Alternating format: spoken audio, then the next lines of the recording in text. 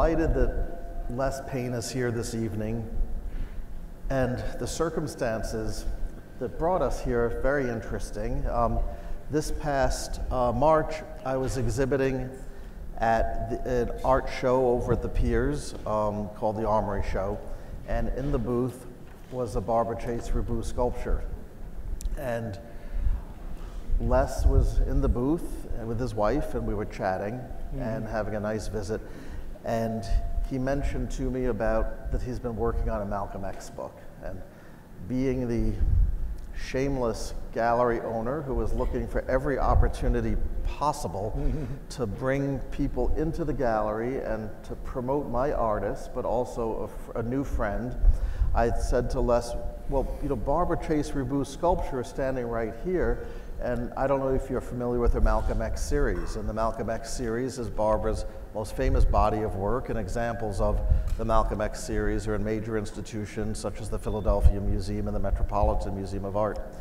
And so we thought it would be a wonderful opportunity for bring people into the gallery to see Barbara's work, and for Les to speak about his book and his experiences and thoughts about Malcolm X. And so here we are in this Malcolm X world.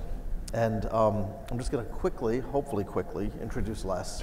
And Les Payne is a Pulitzer Prize winning journalist, author, editor, and a social critic.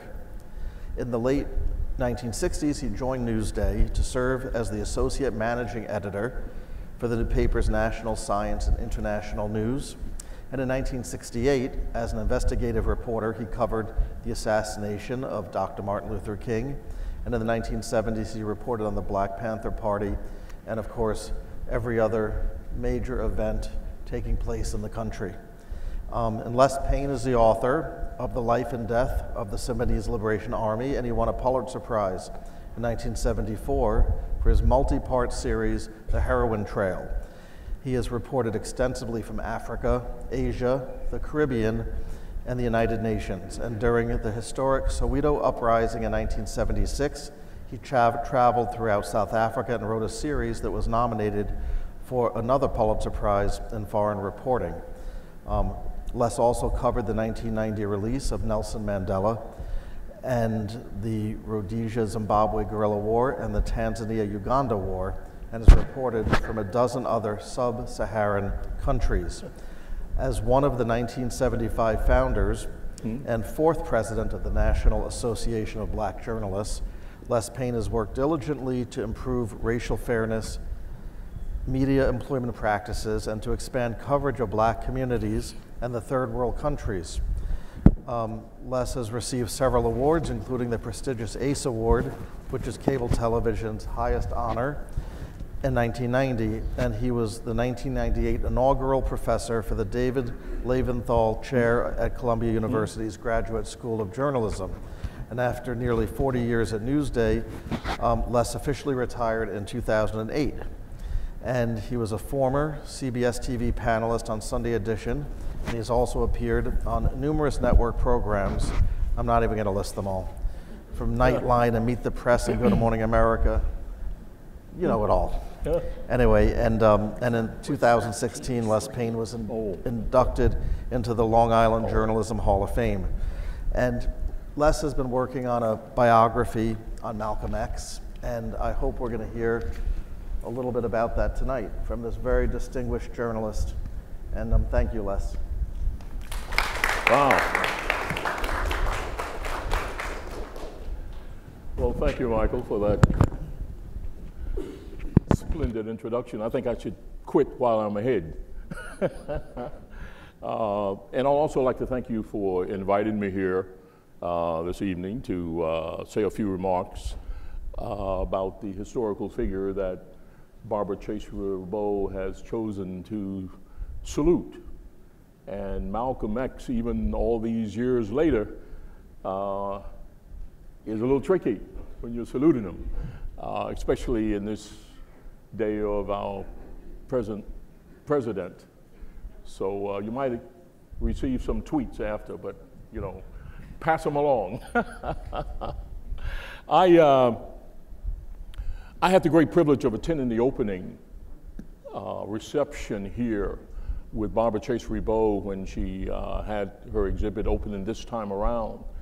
And I mean, I'm, as was said in the introduction, you know, I've been around. I'm a world travel, globe-trotting journalist in my younger days. And I've met a lot of world leaders. I've also met a lot of artists and sculptors and writers. But seldom have I met all three of those combined in one person, because I had long been familiar with Barbara Chase-Riboud's award-winning poetry. Of course, had read her work on Sally Hemings. I think we all have, yes, you know, and have our views. I was talking to someone who had her view, and we have our views. But she got the conversation started. I mean, there was a historian before her, but I remember back when I read that, and I mean, it was all the talk. Sally Hemings, is it true? Is it not true? It was a novel, of course, and the big question was it true or was it not true? My literary agent just arrived, so I can't tell you anything about the book. You know how that goes. But anyways, I was really impressed with her because you know, she has combined so many talents, and I must say that I was not totally familiar with her artwork. I mean, I had seen a piece or two here and there. And another general way I want to offer my appreciation and congratulations also to Michael Rosenfeld for, in the first instance, having promoted over the last few decades African-American art. Because I was talking to Walt Evans, who's a good buddy of mine. We've been buddies since our childhood in Hartford. You know, he was up from Savannah and I was up from Tuscaloosa, Alabama. Anybody from Tuscaloosa? Even you wouldn't admit it, I know. But at any rate, and so we were talking about this, and he said it was, you know, Michael Rosenfeld has been almost single-handedly in mainstream art dealership responsible for pushing African-American art, which, as you know, gets lost sometimes. And I'm just flattered. I hope you've all had a chance to look at Ms. Riboud's art pieces. I mean, it's just splendid. You know, I mean, I'm into abstract art, and I'm told that that the art is called, I hope I pronounce this right, steels. Is that it? Steles, some called it. Some called it steles, some called it steel.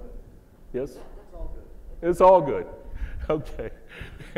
It's steels, and by that, and I understand that Barbara Chase-Riboud is quite insistent that you not view these abstract pieces as being portraits of Malcolm X, that they are really dedicated to him as a figure. That's what steels are. I mean, historically, as all of you know, it's a non-representative sculpture that is not intended to depict qualities about the subject.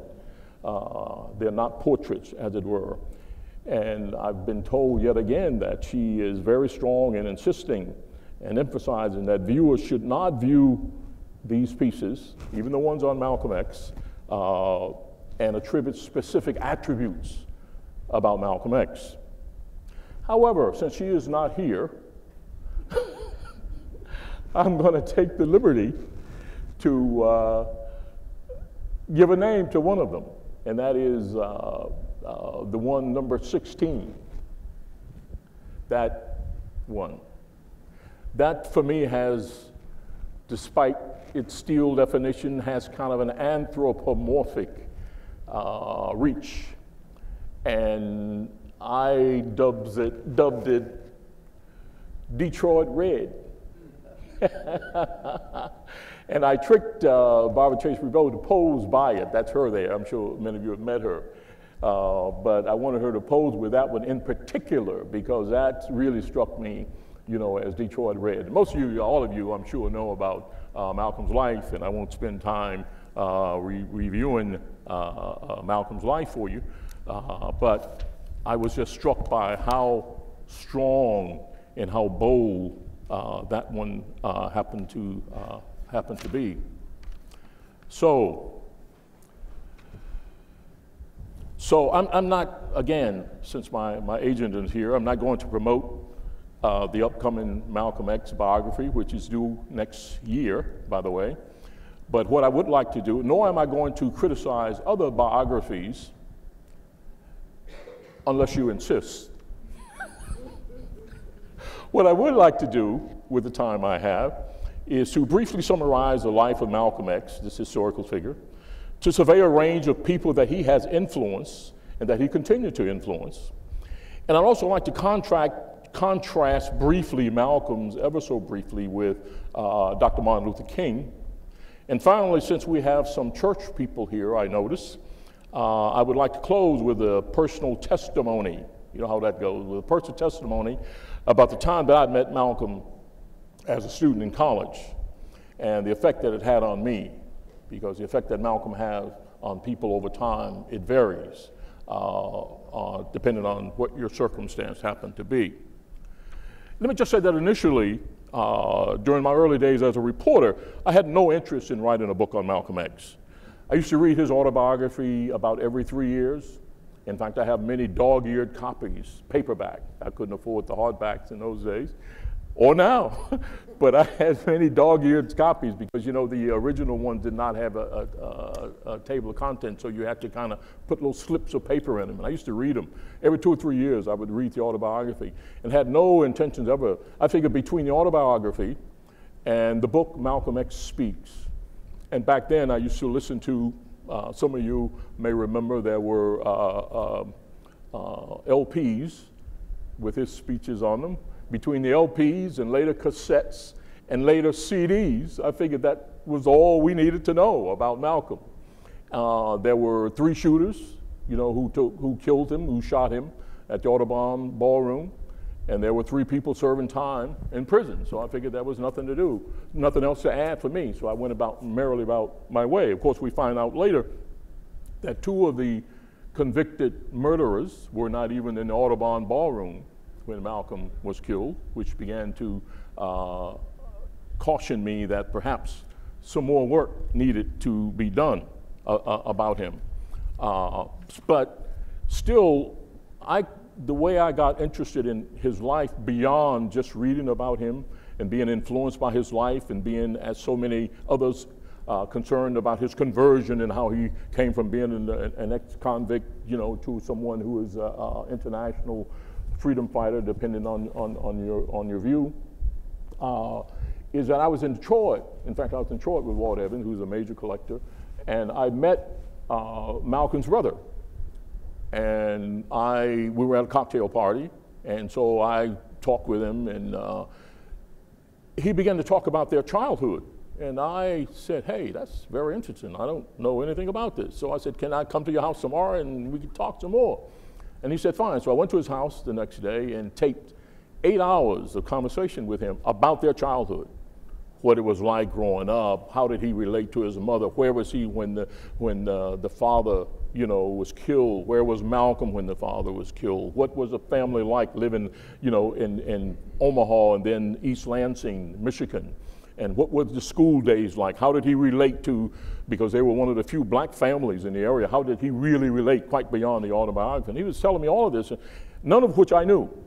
Because in the autobiography, Malcolm, as you know, wrote it essentially to advance the Nation of Islam and to giving all praises to Elijah Muhammad.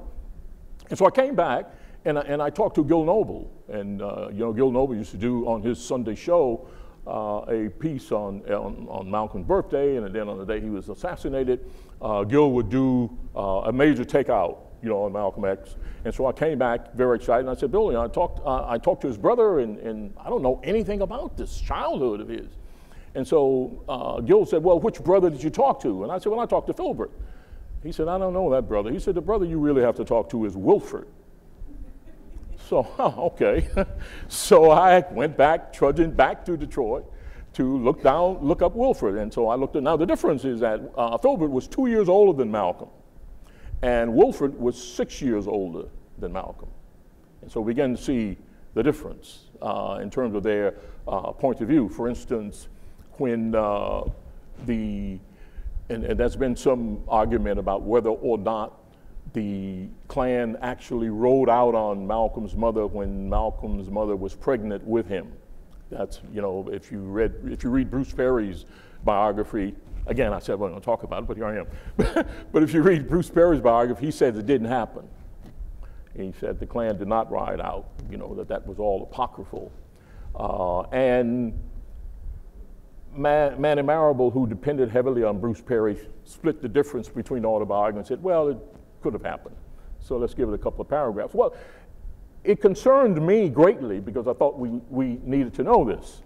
And so, and again, perhaps I should say that the difference between, I'm not going to criticize the previous biographies written on him, but one of the things that I will say is that two of the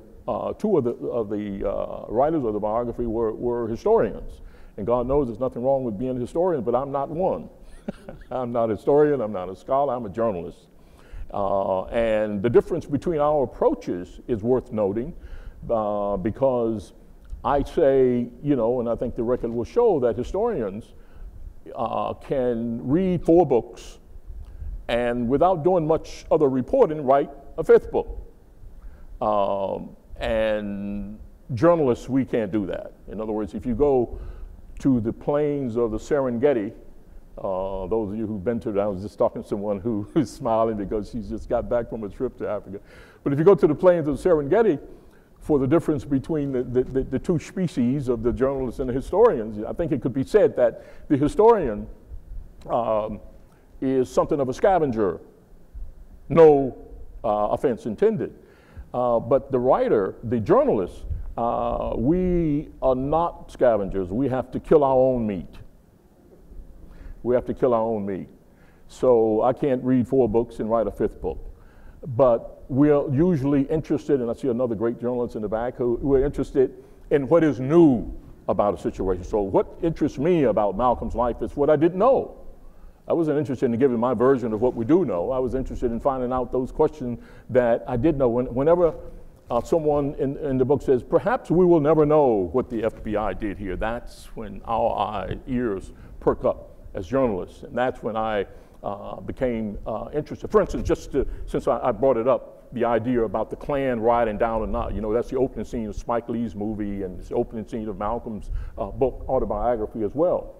And so, but it was a puzzle to me and said, wait a minute, okay, we have 2 versions. One book says it happened, the autobiography, and another biography, well-researched many, many years later by a noted scholar who did an extreme amount of work, said it didn't happen. So, what are we to make of this? So I talked to, thanks to Gil Noble, Wilford, who, when this happened, was 6 years old. And he described to me, verbatim over a period of time, what as a 6-year-old kindergarten student, he remembers the Klan coming out. He remembers what his mother was wearing. He remembers the babies crying. It's just, that's the kind of work that I cite just as being the difference between the 2 genres. And I tell you, it's really chilling, you know, because here is this man, and some call revolutionary that we know as Malcolm, who was born under these circumstances, being yet, you know, carried by his mother as a Klan, riding out, threatening her, asking for the husband. And Wilford said the husband, his father, at first he wanted his father to be home. His father was not home. His father was away in Milwaukee, which is probably good for him. So the autobiography did not emphasize a larger, richer, and more complete life of the scion of a Garveyite family who would help turn Black Americans' eyes toward Africa as a global human rights freedom fighter. And by the way, this is a major difference between Malcolm X and Elijah Muhammad and the Nation of Islam, because even when he was in the Nation of Islam, he was still Malcolm. He was still this scion of a Garveyite family.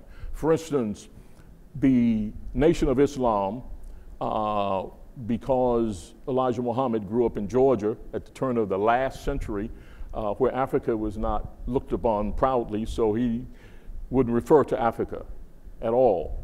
In fact, Malcolm said quite frankly, you can read anything that Elijah Muhammad wrote, he never mentioned Africa, because Africa was a no-no.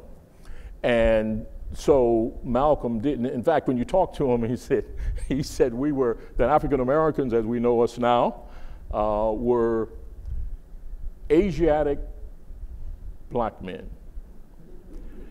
And I talked to John Ali, who was the secretary once, and I asked John Ali, I said, you know, the Nation of Islam, Elijah Muhammad referred to African Americans as Asiatic black men.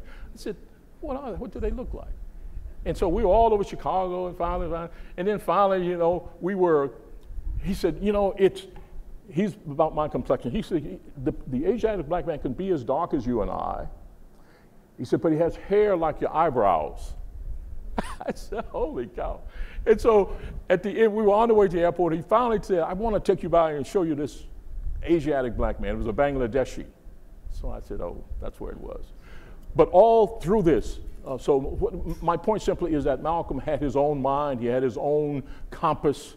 He had his own baggage with him, even when he was in the Nation of Islam, which was, no question, a cult. And so when Spike Lee's movie came out, and thank God for Spike Lee, because he introduced Malcolm to another generation, a younger generation, of people who otherwise would not have known about Malcolm. His movie came out in 93, 94. And at about that time, you know, my agent, you know, still wasn't my idea, kind of suggested that I might attempt a biography. And that's how the whole thing came to be for me. So first off, let me just say that anyone writing about Malcolm, you can't get around the autobiography. It is one of the great nonfiction books of the 20th century.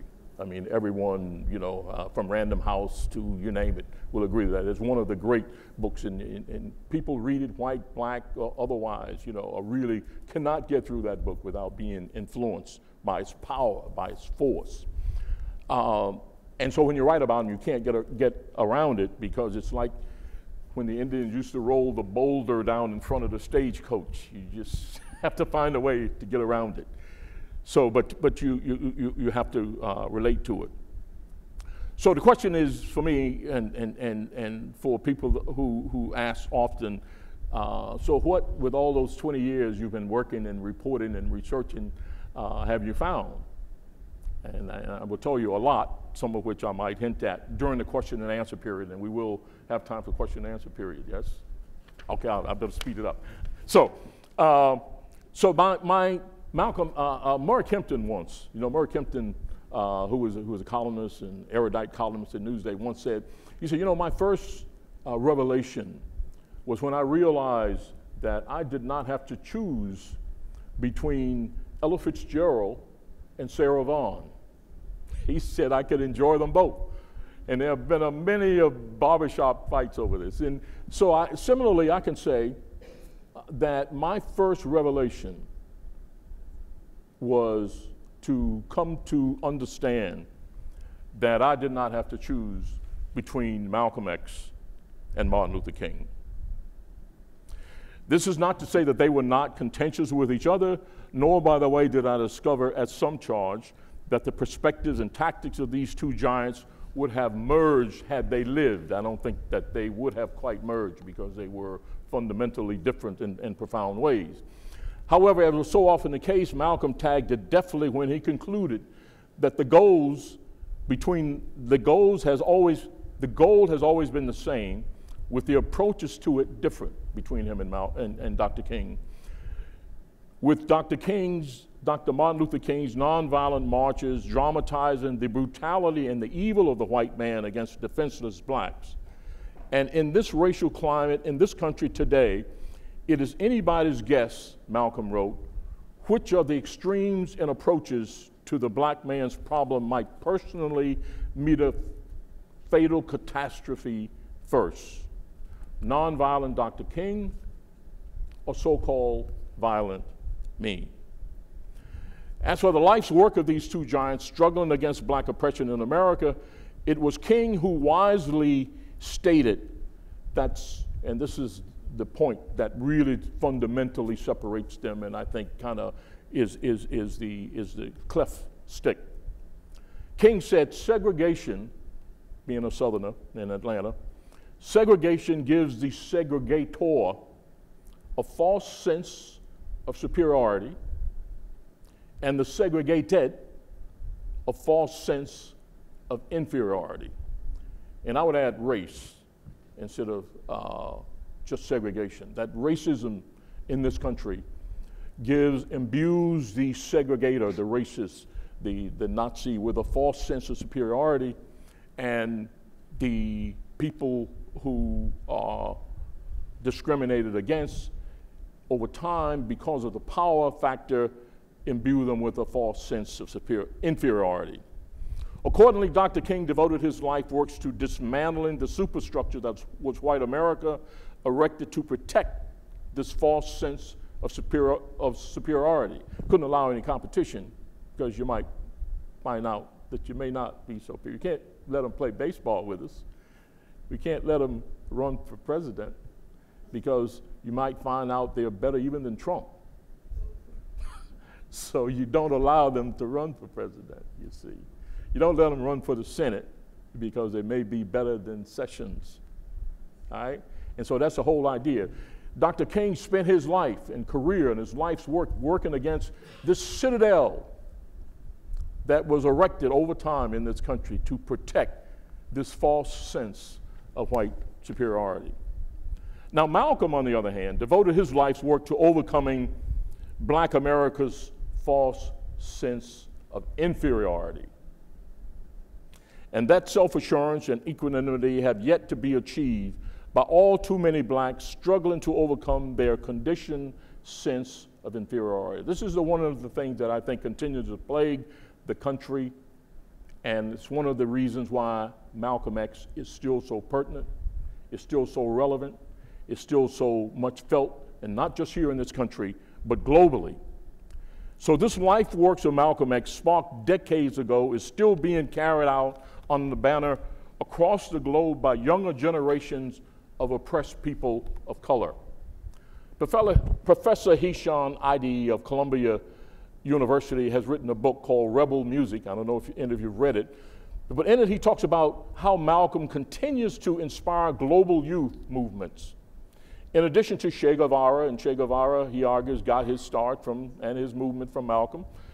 In addition to Che Guevara, Stokely Carmichael, and the Black Panthers of this country, Professor Ide cites subsequent Malcolm X-inspired leaders and youth movements in places such as New Zealand, Israel, Mumbai, Paris, Istanbul, Brazil, Rotterdam, Peru, and other parts of Latin America, which are still going on today. Much of this global revival had started and sustained by, of course, hip-hop artists such as Chuck D, Gang Starr, and the group Poor Righteous Teachers. I hadn't heard of them. Have you heard of them? Poor Righteous Teachers? Anybody heard of Poor Righteous Teachers? No. Oh, you have? Yeah. She's always into her kids music.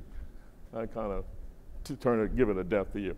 And in the past 10 years, Professor Ide said that a zeal for Malcolm X among urban youth has become something of a geopolitical barometer measuring young people's opposition to the political economy of exclusions worldwide. Malcolm X has become an avatar for this global youth struggle against exclusion and oppression. And at home, of course, Malcolm has long inspired, reassured, and empowered Americans across the board, many of whom would never dare set foot in a mosque. I'd like to, with a few slides, review just a few of those devotees and people who were influenced by Malcolm that we may or may not know. Rosa Parks. And she said, I had a lot of admiration for Malcolm, and Rosa Parks said, he was a very brilliant man. He was reportedly closer in philosophy to Malcolm. She was reportedly closer in philosophy to Malcolm X than Martin Luther King Jr. Like her, Malcolm wasn't a supporter of nonviolence either.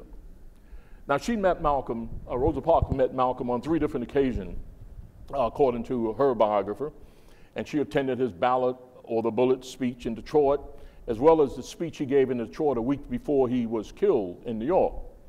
And in the 1990s, Chokwe Lumumba, the lawyer and mayor of Jackson later, in the 1990s, she reportedly shocked Chokwe when he called her and she told him that Malcolm was her hero. Chokwe, the radical, was stunned by this. She said she loved and admired King greatly, but Malcolm's boldness, clarity, and affirmation of what needed to get done for black people made him her champion. The point is, she saw no contradiction in her admiration for both men, both leaders, and she saw no reason to choose, which was my first revelation, that you don't have to choose, that they were both existing in this country of this crazy quilt. On the one side, white superiority, on the other side, black inferiority. And so both of them were doing their work, and they were the opposite side in some ways of the same coin. Another person that was influenced by Malcolm and the Nation of Islam was August Wilson, which surprises a lot of people, including me, until I found it out. But then it occurred to me, and I've seen and read all 10 of his, the Decalogue of his plays, and in fact, I've seen some of them many, many times. But August Wilson in Pittsburgh, and I met someone here from Pittsburgh, in Pittsburgh now. She escaped Mississippi as I escaped Alabama. But August Wilson, of course, he was dating a woman who was a member of the Nation, and you know how that goes. So Robert, he ended up joining the Nation, but he was never really totally into it. But he was, in fact, always influenced, August Wilson, by Malcolm X. And when you read him, and he was influenced by the Nation of Islam, and when you read his work, when you read his historical view of the connection between the continent and here, 7 guitars and 2 trains running in particular, and you'll find that evidence of that, is pretty strong. In that quote, by the way, August was deeply impressed by the sound and cadence of Malcolm X and his speeches, though it is true from other sources. That quote is from Herb Boyd, who is not here. I don't know. Another person is Barry White. Barry White was the first singer, by the way, to sample Malcolm X. A lot of people think it was Chuck D. Barry White.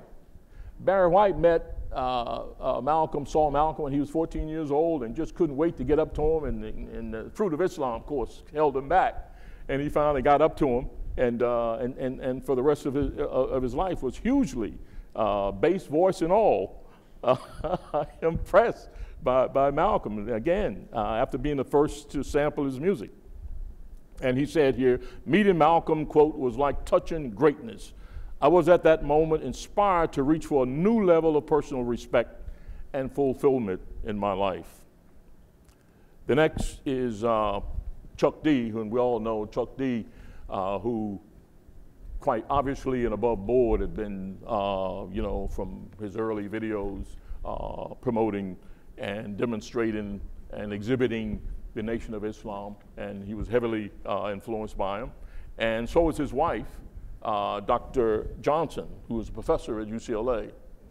And what she said about rap music, what is rap music but a mastery of the English language? That is something Malcolm gave us. And this is one of the things that people miss about Malcolm. Malcolm was, if you listen to him speak, he almost never utters, a bad sentence. And it wasn't just by ear. I remember he was talking to a New York Times reporter about the book, The Loom of Language, which was, he knew as much about linguistics as John McWhorter, who's a PhD in the field. He was an excellent, and he had this great memory, and he also had this mastery of the English language, which is really, and not only the mastery of the English language, but the voice and the ability to project. And this is one of the reasons that made him an international figure, and so persuasive. Who's next? Audre Lorde. She's laughing. My daughter made me put this one in. But she was heavily influenced. She was heavily influenced by when I read Malcolm X with careful attention, I found a man much closer to the complexities of real change than anything I had read before. hugely influential. And this is what writers and artists and politicians and revolutionaries, and you look at the span of people that he has influenced over time and continue to influence among millenniums across the globe. And then there's Dave Chappelle. No more need be said about Chappelle. Anyone who turns down $50 million has got to listen to Malcolm somewhere along the line. And the next, there's Ice Cube, who is, in addition to being influenced by Malcolm, Ice Cube, who is a rapper, songwriter, actor, he's a master of the scowl. Isn't that a great scowl? Has anyone ever seen him smile? When he's supposed to be laughing, he has his scowl on him. He has like 3 different versions of the scowl. But anyway, he'd go from A to Z with the scowl. And then, of course, there's Chris Jackson. I won't say, of course, Chris Jackson, but Chris Jackson he changed his name to Muhammad Abdul-Rauf, but he was a ball player. And as I said there, Dave Brown, who was his coach, gave me the autobiography of Malcolm X in college. Now, the thing about it, he was from mixed parentage. You know, he had mixed parentage, and he was lost. He was trying to find himself. And in fact, I just came across an athlete recently who almost had the identical, not probably, he plays with a team. I won't give his name because he hasn't given me permission, but he wanted to sit down and talk to me about Malcolm X, and I ended up introducing him to Ilyasha, you know, one of the daughters. Ilyasha, who RSVP'd, is in Detroit. She told my son she wouldn't be here for that reason. But anyway, Chris Jackson, you know, who was a ball player, and his coach, who was white, knowing that he was seeking to find himself, gave him a copy of the autobiography of Malcolm X. And as he said, that his life fascinated me and how courageous he was with the truth. The truth meant more to him than anything. I said to myself, this is the type of character I want to have for myself. And he said this was a reason that helped him find himself. And he was a basketball player. And what he did is that he, 20 years ago, I think, I mean, about 20 years ago, I know he did it. Someone's shaking their head, they know this, would not stand for the flag. He was suspended. 20 years ago, he was suspended, he was punished. We didn't hear much about it. Well, some of us did who was following Chris Jackson at that time, but he was suspended, he was punished, he was a forerunner. He just very quietly said that he couldn't bring himself to do it. Not because Malcolm told him to do it, but Malcolm helped him find himself. And this is the type of influence that he had on him. Then there's a rapper, Kendrick Lamar, whom I'm sure my wife knows. But I understand he's one of the hottest young rappers, who is also heavily influenced. For me, it's about communicating with people, going across the world and talking to other people from different cultures and walks of life. It gives you a little bit more wisdom. Next, Attorney General Eric Holder. And you may remember when he left office, they said, what advice would you give a young politically minded person coming to Washington? And he said, read the autobiography of Malcolm X. And Breitbart went nuts. There it is, we always knew it. Oh man, they're still storming about that. Now the story about Eric Holder is that Eric Holder grew up in East Elmhurst, which is where Malcolm lived. And when he was 12 years old, he lived a few blocks from Malcolm in East Elmhurst near LaGuardia Airport. And when he was like 12 years old, he went and, of course, he went to see Muhammad Ali.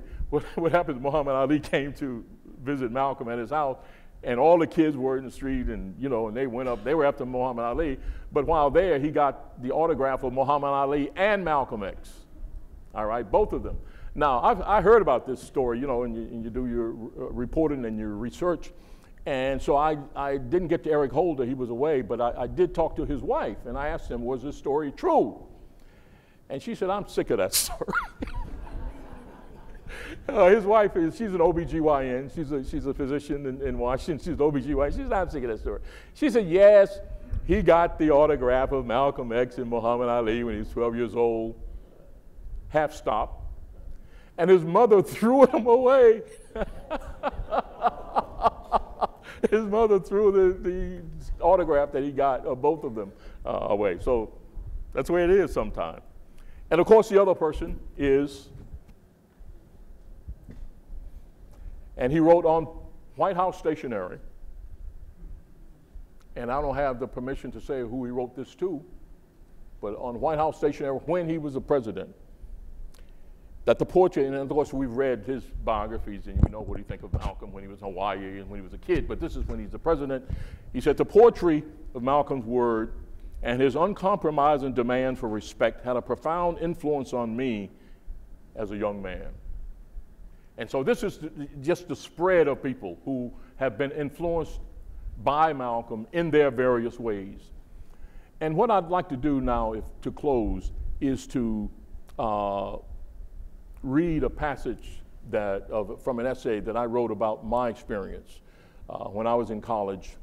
And don't start doing the math. When I was in college and I met Malcolm in Hartford, Connecticut. And first, let me set it up. I was born in Tuscaloosa, Alabama, and during the apartheid, Alabama, I was born in the 40s in Alabama, and back then, you know, it was total segregation. And I remember when I was 6 years old, I remember a telegram boy delivering a telegram. Now, some of you young people may not know what a telegram is, but it's a little yellow, it comes in this yellow envelope. No. It's all capital letters, and they have stops for periods, you know, one of those. So anyway, a telegram boy delivered a telegram. I was 6 years old in Tuscaloosa, Alabama. They delivered a telegram to the house, and one of the first times I'd seen a white person. You know, it was a white boy, maybe 16 years old, so he was a telegram boy. And my grandmother, whom I respected more than anybody in the world, answered him, sir. I was stunned. I mean, because of the inconsistency of it, you know, as a 6-year-old, because the rule was, the etiquette was, you answer yes and ma'am to adults and to kids, 16, teenagers, you don't answer yeses. And here's my grandmother was answering, and it confused me. I didn't ask any questions because in those kind of Baptist Southern families, you didn't ask questions. You know, you just kept a low profile. Another time, I was in a shoe store, and in the summertime, a fairly young person was waiting on us. And so I answered him yes and no, because I was 16, 17, whatever. And my mother slapped my face and said, answer him, sir. And I refused, because again, it was a violation of etiquette. You know, in other words, I had not been conditioned by the South, the Southern etiquette, into realizing that all white folks answered sir and ma'am, and they called us Annie and John, and you know, that was the condition of the South. So anyway, so I went through this. This is my early childhood, and so I would like to tell you that I kept my resistance, but I didn't. By the time I was 12, we left. We moved from Alabama, and we went. My family, we migrated from Alabama, and we moved to Hartford, Connecticut. And I had. Ooh. I'm sorry. Oh, okay. And I had by that time, you know, gotten out of my resistance to saying yes, sir, and all of that. I had become a rail thin, down home, born again Alabama Negro boy. I was 12 years old. I finished the 8th grade, and I was going into the 9th grade in Hartford, Connecticut. And I was so turned around, this is a true story, that I remember I was in a geometry class. I was an honor student in the South, but I figured, hey, you know, I went to a Hartford Public High School, which was 99% white, and I was in a geometry class. And the first mark I got back, I got a 92. I was, you know, I like math. So I got a 92 on geometry. And I looked over to the left, and this white kid had a 78. And I thought they had exchanged the papers. They had mixed up the papers. That's how confused this whole thing gets. This is very personal. So what I want to do is to, if I may, is to read from the night I met Malcolm X. Can you hear me in the back, by the way? Oh, that was an echo. Okay. This was in Hartford. I'd moved to Hartford. I'm now in college. One night during my college days at the University of Connecticut, I came face to face with my own Negro psyche of self-loathing. It was June 6, 1963. Entering from stage left, the speaker of the evening loped into such a hush up front that his shiny Stacey Adams shoes could be heard clacking on the oak floor. Settling quickly at the lectern, Malcolm X clenched his teeth against a fresh challenge from the local newspaper to his status as a national black leader. His subject that Wednesday night in Hartford was, quote, God's judgment of America and the only solution to the race problem, unquote.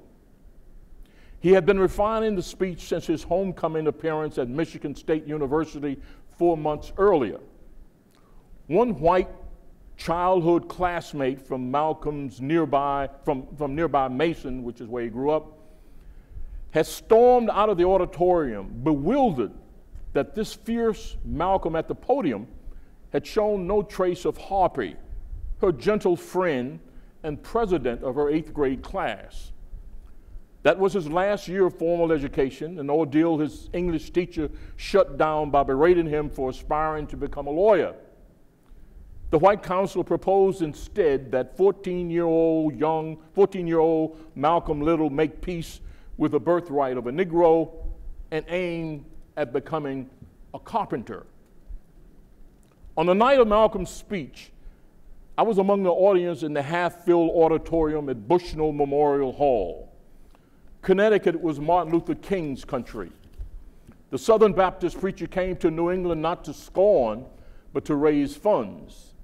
And while King sought to change the behavior of the dominant white society, Malcolm conducted his scorched earth polemics all over the country, hell-bent on counter-rejecting whites as, quote, blue-eyed devils, unquote, while campaigning to change the mind of the Negro about himself. Recommending black self-help, Malcolm exposed the white hypocrisy of de facto segregation in Connecticut housing, job markets, and even higher education. At the time, I was one of less than 60 blacks among UConn's student population of some 10,000. Even our basketball team was all white. I had first heard of Malcolm X in 1959 when CBS televised The Hate That Hate produced Mike Wallace. The image I had of the Muslim was of stereotypical ex-cons in bow ties, shoving Mohammed Speak newspapers into the faces of frightened white shoppers downtown. Among others, Woody Allen popularized this image in his spoof of a dubbed Japanese movie, What's Up, Tiger Lily? I don't know if you remember seeing that. I altered my opinion of the Muslims somewhat upon reading James Baldwin's essay, Notes from a Region in My Mind, in The New Yorker, an engaging rendering of the writer's encounter with Malcolm X and Elijah Muhammad. It was later printed as the best-selling The Fire Next Time. On the night of the lecture, I noticed that Malcolm X alternated his flat reference to blacks with a qualified so-called Negroes. The former loosed a rustle of unreadiness among the brothers in the mixed audience.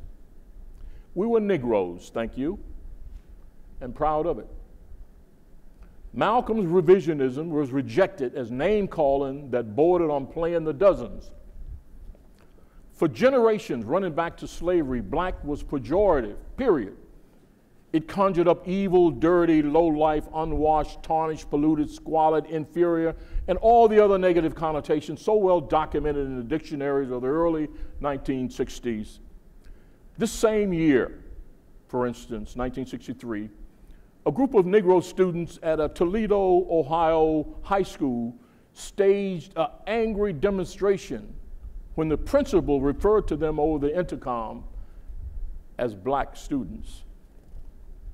Back home in Tuscaloosa, for example, whenever I would call my oldest brother black, though both of us were dark as Senegalese,